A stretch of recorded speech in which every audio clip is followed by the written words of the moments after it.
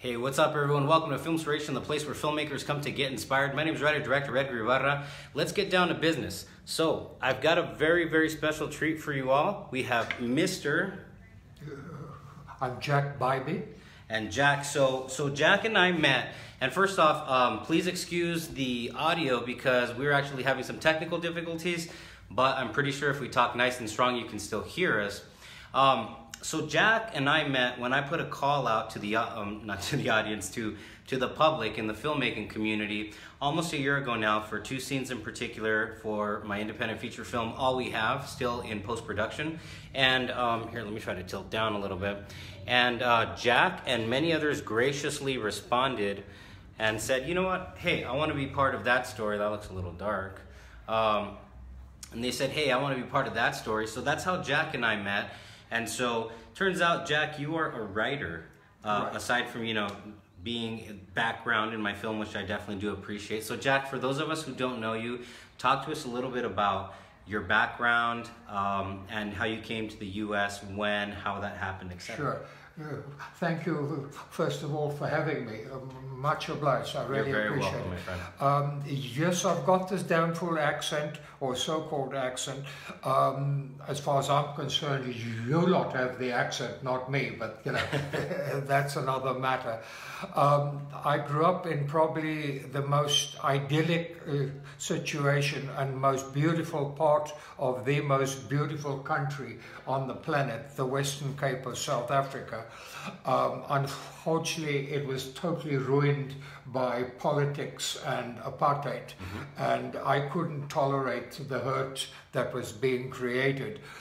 And in 1982, the opportunity arrived. I was offered, I've been in publishing and book selling, and I was offered an opportunity in Tennessee. I took it, and basically, to cut a very long story short, I'm now an American citizen, and what happened to me was what you often pray for, completely by accident. I've been in publishing, as I said, and when I got to Atlanta, I got hired to develop what became the largest computer technical business and scientific book section in the Southeast. This was 1982, 83, just as the Commodore 64 was coming out and things like that. And no one knew what a computer was. The internet hadn't been heard of. IBM, there was this damn fool little company called Apple Computer somewhere, and they might make it and they might not. Maybe they might not have, you never know. So it's been a wonderful thing in technology, and while I was a bookseller, and in South Africa my section in the Jutter's bookstore in Cape Town was psychology, engineering, education and business books. And speaking of, Jack, we have a contact of mine, Juan John. He's a local author. So we have a lot of local authors too, not just filmmakers that watch this. Juan John, hey, what's up? How are you? So I'm sorry, Jack. So go ahead and continue. So Jack, there's a lot of storytelling that goes on when it comes down to it. It's all storytelling, right? Sure. And it's many different forms of the communication. Beto, hey, how are you, Beto? So talk to us about the power of storytelling and how story has played such an important part of your life and also has evolved in your life. Well, if you want to go back to to my roots, the mountains around my hometown in the Western Cape are very much like these. I mean, I look at it all the time. In these mountains, the Drakensberg Mountains, there are caves. And on the rock faces of the caves are where the Khoisan, what we so arrogantly call the Bushmen, they've painted their images, the story they were telling. Like in the caves of Le Sceau in France, their ancient man was telling his story in art. Well, storytelling, really, as Aristotle said, has just 3 acts: the beginning, the middle, and the end. Okay, Act 1, Act 2, and Act 3. And which goes back to, again, Aristotle, ancient Greek. We've told stories. Now it's television and video. Before that it was written, and before that it was art. And this is, sorry to jump in, Jack, but this is one of the things I'm always telling people is if you're a storyteller, but you're trying to find, let me have you come this way, just Jack, if you can. If you're trying to find what medium works for you, I say try different things, because from the dawn of time, from the beginning of man, if it was paintings on the walls, right? If it was storytelling around the campfire, right? If it was smoke signals, if it was literature, if it was, let's fast forward and go to the printing press in the 1800s, 1700s, I think also. Yeah, 1700s. If it was radio, early 1900s, television, mid 1900s, the internet, and now the internet as we know it with all of its social media platforms. Ultimately, what you have in different formats, whether it be called television, film, journalism, etc., those are all different forms of communication, storytelling. Right. And that's, I'm fascinated by that concept that it's all the same. They're all different, but it's all the same thing. Right. So. I mean, I became a technical communicator, a tech writer, completely by accident, because I published a little catalog of computer books, mailed it off to a magazine called Computer Shopper, and I got to write a monthly article on reviewing computer books. And from that, I spoke to the editor one day and I said, "Do you think I could have an increase?" He said, "Probably not, but why don't you become a technical writer?" Yeah. And I said, "What on earth is that?"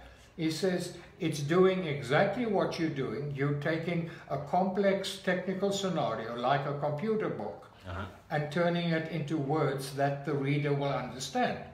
So an understandable communication language. And then he said, he went on to say, "By the way, your article, your monthly article, is the second highest read in the magazine." Wow. After the IBM column. IBM in those days was the be all and end all. Yeah. But to get to story, we all have a story to tell. I'm convinced of that. Jack, let me cut you off, and I just want to say hello. Speaking of communicating to people, said hi to Beto, Steven, how are you? Alan, Ryan, thank you for tuning in. Jim Hayes, thank you for tuning in. Daniel Arturo Lopez, Danny, how you doing, man? Alan says, always enjoy your interviews, keep the faith. Brother, thank you so much, because, and it's ironic that we're talking about communications, because ironically enough, I've always wanted to tell the stories of the storytellers. Jack is a storyteller, and we're doing the communication on a cell phone. Audio's not that great, had some technical difficulties with the microphones, but we still needed to get the storytelling out there, and that's why we do it, because you know, I not only want to watch the movies of the independent filmmakers in my community around me, but I also want to hear their stories, who they are, what they've got to say, how they got to this point in their lives of where they're at. Marcus Wilson, you got Marcus Wilson right here. Hello. Hi, Marcus. Yes, keep the faith. Love is power. Yes, it is, brother. Marcus, how are you, man? Marcus, I hope to meet you one of these days, bro, in person. I really, really do. I'd be honored. Jesus Lopez, thank you so much for watching. So, so basically, you started off with technical writing, right? And then you eventually said, so talk to us about your father and how, what was it? Somebody wrote a book, or you wrote a book? No, my grandfather landed up in South Africa. Oh, okay. And he married eventually my grandmother, who came from England, who came to find the Rudyard Kipling used to go from, who lived very close to my grandmother in England, always used to go to Cape Town in South Africa. Oh, okay. Over the winter holidays, go to South Africa, it's the middle of summer. My grandma was enamored with Rudyard Kipling. I used to be on her knee and she would read me the Just So stories, how the leopard got its spots, all these things, how the elephant got its trunk, all these wonderful things. But what happened was my grandfather was living on a homestead in Iowa. Okay. He got a note from a relative, I need your help in San Francisco. So he packed his bags, left from Iowa to San Francisco. Yeah, right. Okay. Went to San Francisco, had a carpentry box on his shoulder because he was a carpenter. Before he knew it, everything went black, and he woke up on a sailing ship because they needed a carpenter. Wow. He'd never seen an ocean before. Yeah. He'd never, all of a sudden, he was forced labor. Yeah. And they went around the Straits of Magellan, Cape Horn, got hit by a tsunami in the middle of the South Atlantic. And then, to use my grandpa's words, we persuaded the captain to head for the nearest shore. In other words, my grandfather's a mutineer. Anyway, funny. So he lived quite a life, basically. Yeah, well, he didn't want to. He wanted to be on the farm in Iowa. Wow. He didn't want any of it. And so I've written this book based on a lot of research that I've done, and a relation of mine here did a great deal of anthology of the Bybee people here in the United States, and based on that I wrote the Journal of Rudd, my grandfather's middle name. Oh, okay. R-U-D-D. But the problem was, you know the name Nancy Turner, the author? Yes. She wrote a wonderful book about Arizona, These Is My Words. It rings a bell. Right, it's a very good book about her grandmother who lived in Arizona. Oh, okay. Yeah, okay. And how the University of Arizona got started and all the stuff. Really? Yeah, wow. These is my words. Wow. It's a journal, as if her grandmother had written it. Well, I told Nancy what I've just told you, and she stood in class and she nearly choked on her Coke at lunchtime. Write it, Jack, write it. So it took me 9.5 years going through Pima and the university. The Journal of Rudd. R-U-D-D. The Journal of Rudd. It's let me say hello. Sorry to cut you off again. Eugene, if you're still watching, Eugene, thank you so much, man. I appreciate it. Really enjoyed talking to you, brother. Eugene, you talking about like when I had you on the show, because I enjoyed talking to you, man, because it's people like yourself, Jack, the many others that I've had on FILMspiration that I want to hear who you guys are as human beings, your people, your experiences as people and whatnot. And so, I mean, thank you, brother. I really do appreciate it. Robert Linden, actor and action actor, Robert Linden, straight out of Hollywood. Can't wait to do another video. I'm going to say to do another video. Yeah, man. When are you, like, let's get together, Eugene, whenever you can, brother. Because you know what? Ooh. Okay. I just made the screen disappear. It's all about hearing what you guys have to say. So, Jack, you wrote the Journal of Rudd. right. And how many pages was it? If you don't mind my asking. 300, 500? No. Yeah, about 250. Okay. It's on Amazon. There's just one little edit I've got to do for the very ending. The problem was I wrote it as if my grandfather had written it. So I had to teach myself American. I don't speak American, I speak English, you know. But, you know, and I had to learn the words that my grandfather would use in 1897. Oh, okay. He was born in 1882, so he was 15 or 16 years old. Especially in I think it's the Midwest where Iowa's at. I think it's considered the Midwest. You're going to have different slang, different terms. I know. Eugene, will do, my dear friend. You're awesome. Thank you, brother. I appreciate it. Alfonso Bautista, thank you so much for coming aboard. You got quite an audience, my friend. Oh, well, that's good. That's good. So at some point, so you wrote the Journal of Rudd, which is the story of your grandfather, Right. and all of his journeys and his amazing life. And I know I'm not doing it justice in just summarizing it right now. You said it's on Amazon, right? It's on Amazon now. The Journey of Rudd, Amazon, written by yours truly, Mr. Jack Bybee. Bybee, sorry about that. David Faye, how are you? See, I screw up names too, Jack. Well, you see, from that, someone here in Tucson said, "You've written such a good book. Why don't you write the screenplay?" So I taught myself how to write screenplays. So then he looked at it and he said, "Oh, it's such a good screenplay. Why don't you produce it?" Well, that hasn't happened. I'm looking for, it's too big a production for me. Yeah. But I'm looking for a producer there. Yeah. You know. But then there's this other thing I told you about Yopi's journey. Yes. And that was the one that you were just doing recently, right? And yes. So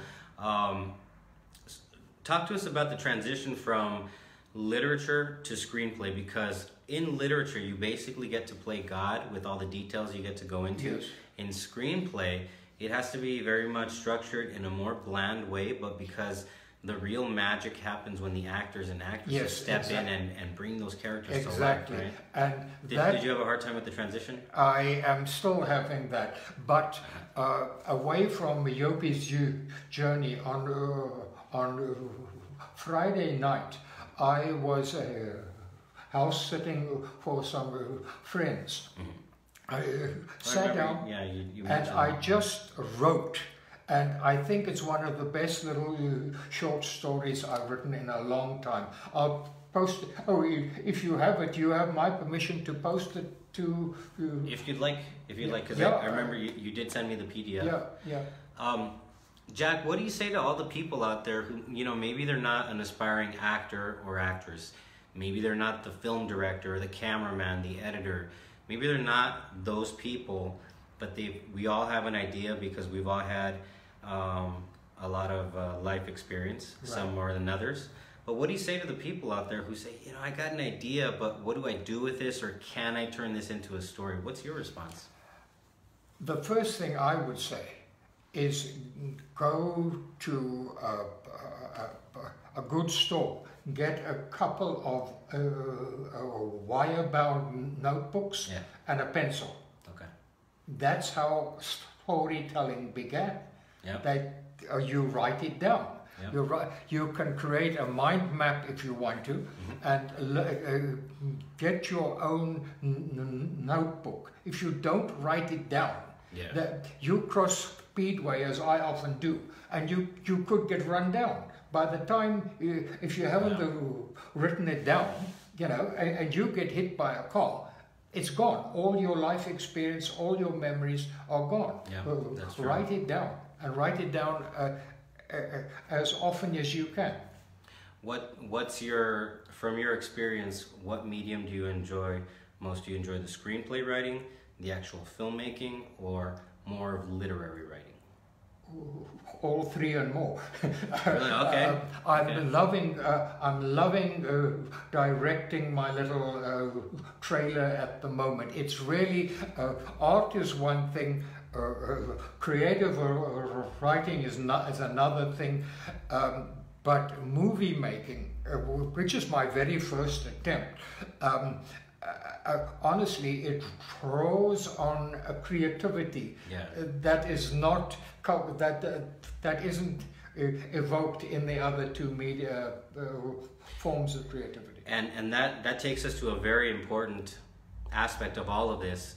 People ask me like, well, or I've heard people say, well, literature's better. No, film is better. And my opinion is that one is not better than the other. You're right. They're different life forms. Yeah.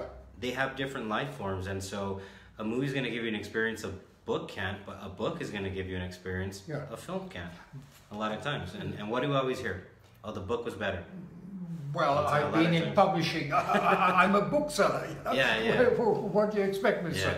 But one of the tricks I learned, Julia Cameron, the girl who wrote The Artist's Way. Okay, I've heard of the book. Right. She said, when, as I'm falling asleep at night, I repeat the mantra, I open my mind to all the creativity I need. That, for me, that works. I ask. Ask whatever power you believe in, every higher power. Ask for that input. And then the trick is to listen.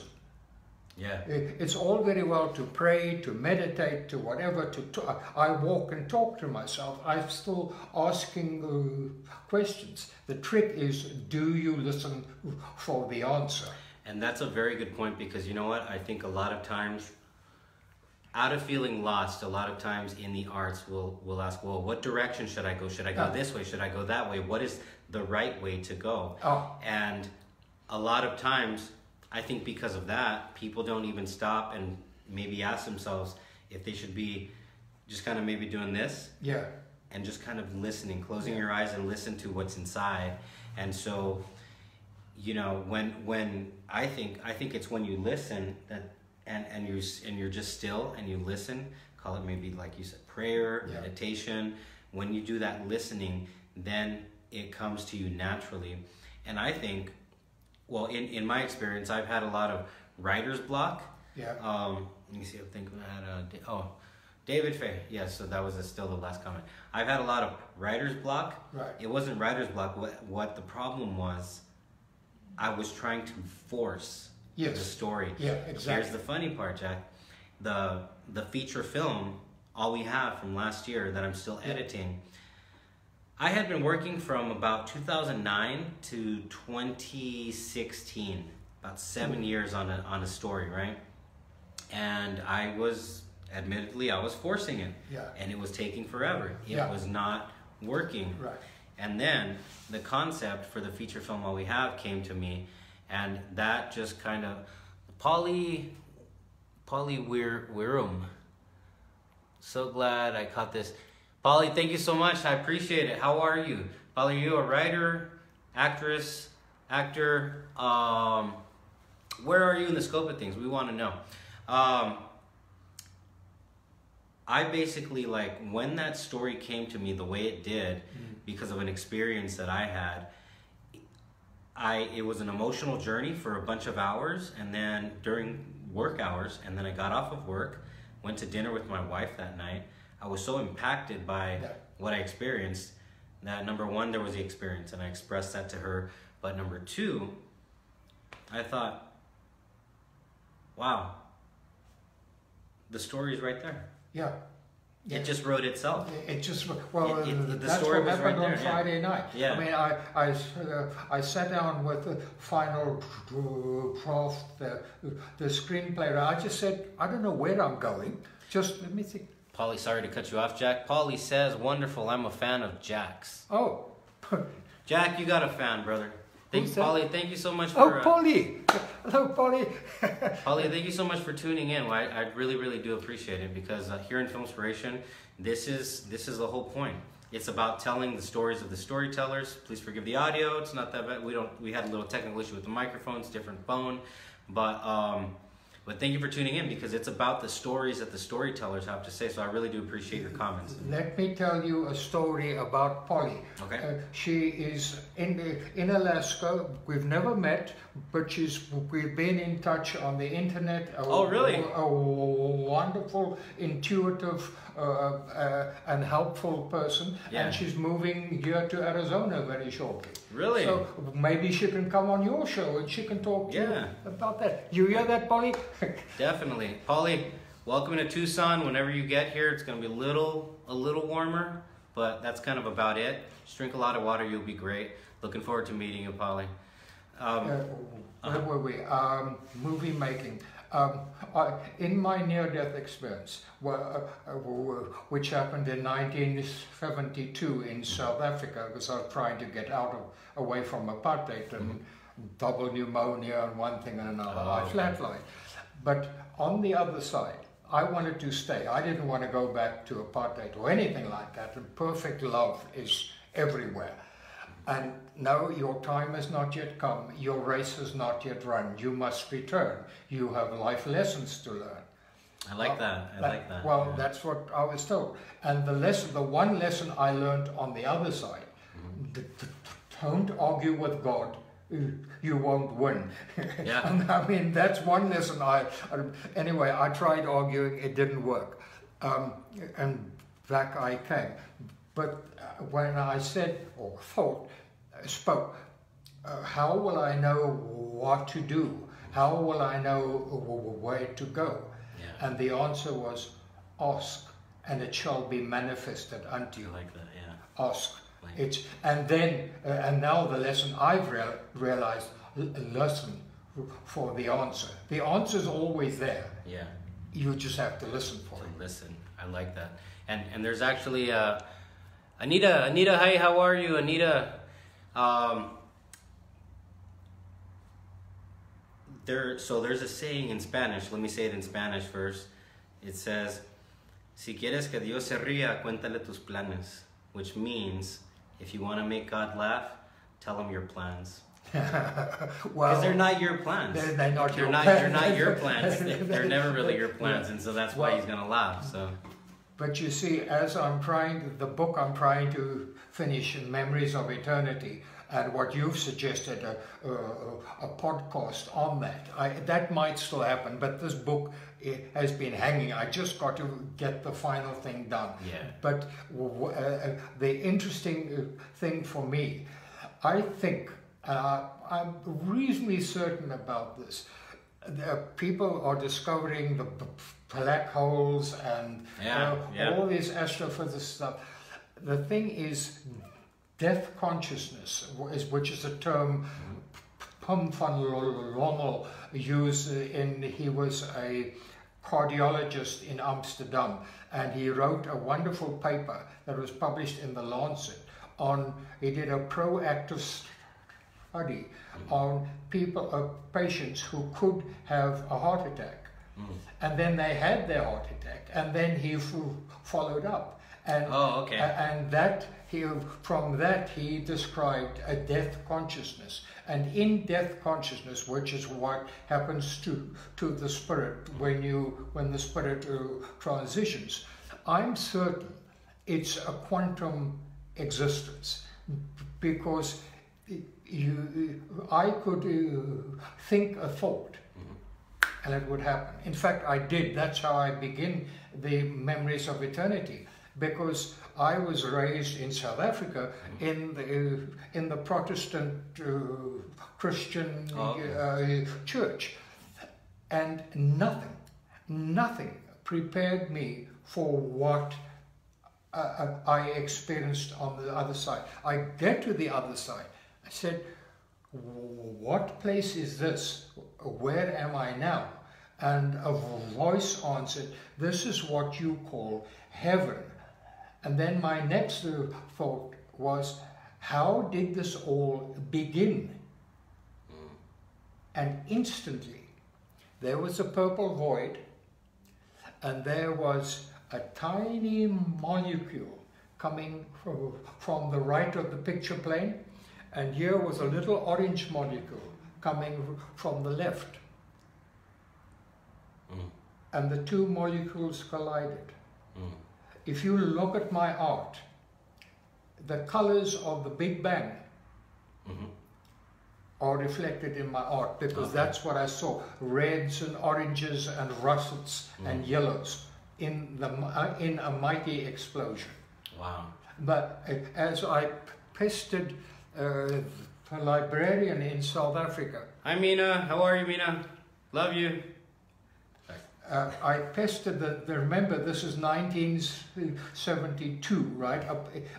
As apartheid was raging. And I was forbidden to talk about it, because only a dominee in a church can commune with God. You know, you've got no... So they didn't like that. No, they didn't like that. I said, but okay, I can understand where the one molecule came from.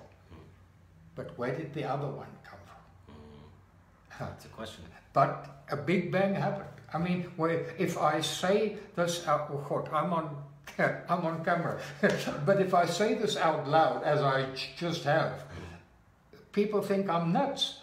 Yeah, a lot of, you know, I think it's a deeply personal topic. Yes. In that, but that has to be respected, because everyone has, you know, they might have different thoughts and beliefs and whatnot, but you know, different people experience different things, and I think they're to be respected. And you know, as long as you're not trying to encroach upon anybody else or having the audacity to, you know, go really far with your thoughts where they're going to encroach upon somebody else. But yeah, I mean, I think it's all like very, very fascinating, Jack. And so, Jack, just to close out, and I'm really sorry, I apologize to be the rusher this time, but with regards to storytelling, let's go back to that. Yeah, sure. If there's one final message, so right now, what are you up to? Because you said you're doing a trailer, right? Yes. You're also doing a trailer, and so talk to us about the trailer very briefly. So you're making a trailer, right? Yeah, right.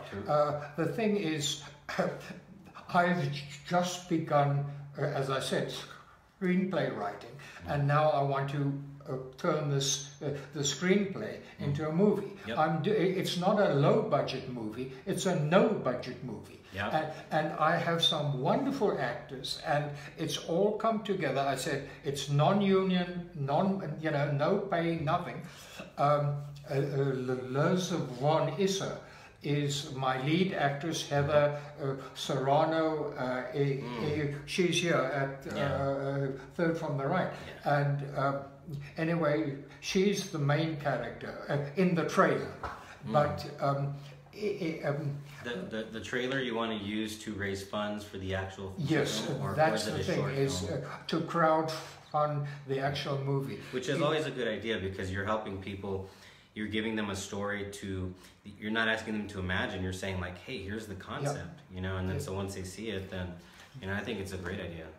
Well, I hope it works, but the thing is, I love creating the B story, the backstory research, using my technical writing skills and doing research into the backstory.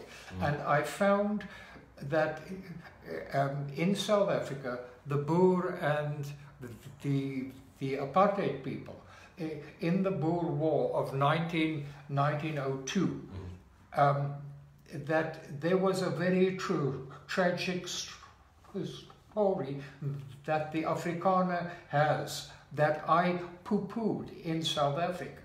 And the thing, the catalyst, I was on the Wikipedia about 18 months ago, and I was looking for Boer War and this and that, and I saw an image that it was obviously in a tent, in a concentration camp, and it was a skeleton lying on a camp bed.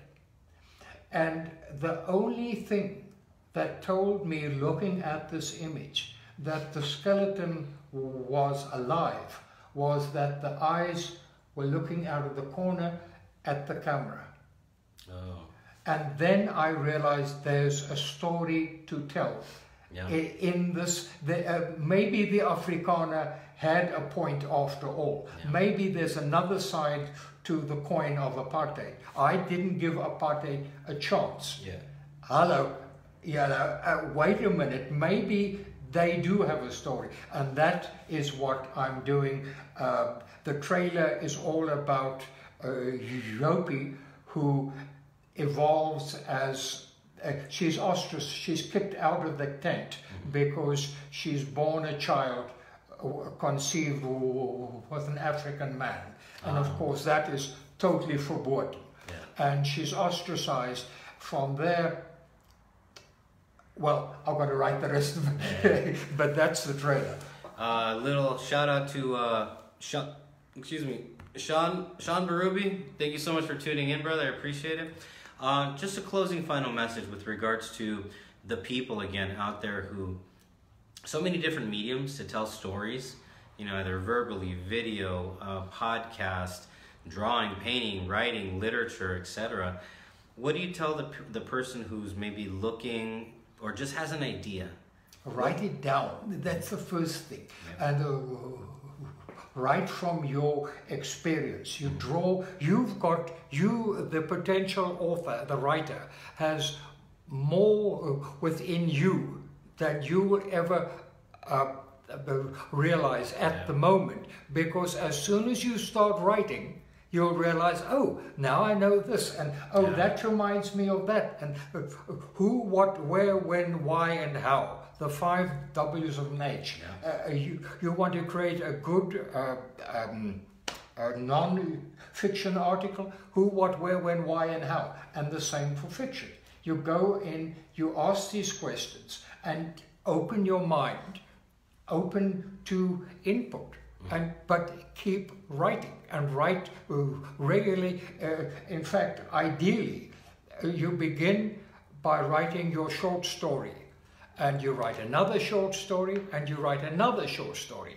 After a while, you've got a chapter or 2 chapters. You know what I did when I was at Pima? I'd never experienced an American time for summertime. Everybody goes away on vacation. I never had that. All of a sudden, it's summertime. I said, what the hell do I do now? you see? So I wake up, the first couple of mornings I wake up, it's vacation. Okay. Then I took myself off to a coffee shop with my wire-bound notebook and a pen. And I wrote every morning from like the time the coffee shop opened till about 9:30 or 10 o'clock, longhand in my notebook. I go to the university, I typed it up, expanded it. Hello, let's do it again next morning and the next morning. By the end of the summer vacation, I had a book. It's called, oh God, I just forgot. Climbing Beyond the Edge of the Ledge, Mountaineering in South Africa and Nepal. Little short stories. So here, Jack, you're saying, if you got an idea, write it down, a little every day. It always adds up. And consistency. Keep writing. Consistency. Set a daily goal, 2 pages, 3 pages, and write it every single day. And don't stop. Yes, because the more you write, the better you write. Cool. Well, Jack, thank you so much for coming on FILMspiration, bud. I really do appreciate it, sir. Thank you, Edgar. I really appreciate the chance. And Jack, so I'm gonna hit you up for your information. If anybody wants to reach out to you for any reason, and whatever information you'd like to give me, or maybe not. Sure. Well, I'll go ahead and put it in the description once I download and repost the video. Sure. And then afterwards, that way people can write to you if you guys are interested in reaching out to Jack for tips on writing. Sure. Maybe I don't know if you do lessons or tutoring, Jack. But so that way you guys can reach out to Jack and. Just one thing, if you don't mind. I've got a hearing issue. I'd far prefer you send me an email, Jack Bybee, @gmail.com. Edgar will put it up. Yeah, we'll put it in the body of the description. Daniel, hey, thanks for the heart. Roger Harmon, good example of discipline. That's true. And I hear Stephen King practices the exact same thing every single day. Gets up, writes. He's listened to me? Stephen King? Yeah. He took your advice. That's how he started writing Karens in the late 70s. So anyway, everyone, run out there, do your thing. In Jack's case, it's been literature. You ventured into screenplays. Now you're producing a trailer to crowdfund for a short or a feature. A big one. So the money would be for a short or a feature? For a feature. A feature, okay. And if you don't mind me saying so, I'm open to receiving any used movie making equipment. Yeah. If anybody out there has lights or audio recorder or boom pole, pardon me using this. No, that's okay. Let me know. If you guys, so Jack needs help. If anyone knows anybody else who has some equipment, some used equipment that maybe Jack can use for a day or 2 or for a weekend or whatnot to help him get or a camera, then please reach out to Jack. Again, we're going to put his email in the body of the description once I repost the video. And you guys, this goes back to the age-old message that I have for you guys. Mirna, hey, what's up? How are you? This goes back to the age-old message that I have for you all. If you got an idea, obviously my realm has been film. Jack, you come to us from literature and you're stepping into the film realm. But run out there, do your thing, tell your story. If you have a story to tell, run out there, do your thing. If you have a higher power, consult your higher power. Beyond that, don't ask for anyone's blessing, anyone's permission. Tell your stories. And and if you need help, resources, videos, you can go to the University of YouTube. It's free. University of YouTube. University of YouTube is free, no tuition. Just get, it's literally in the palm of your hand. You can learn everything there, everyone. Especially literary writing, film directing. Run out there and do it, everyone. Jack, anything else you'd like to add, sir? No, that's it as far as I'm concerned. You're about to push the pause button within me. Right there. Okay, so everyone, thank you so much for tuning in. My name is Writer Director Edgar Ibarra. This has been Jack Bybee. Oh my God. It's okay. And I already did that twice within the video. And this has been FILMspiration. Thank you so much, everyone. Hit like on the Facebook page, please. I'll love you forever. Twitters, the Instagrams, the YouTubes, all of that stuff is going to be in the body description as well as Jack's information, how you can reach out to him. Everyone, thank you so much. Love you guys all. Appreciate it a lot. Talk to you guys later. Bye. Alles van die beste.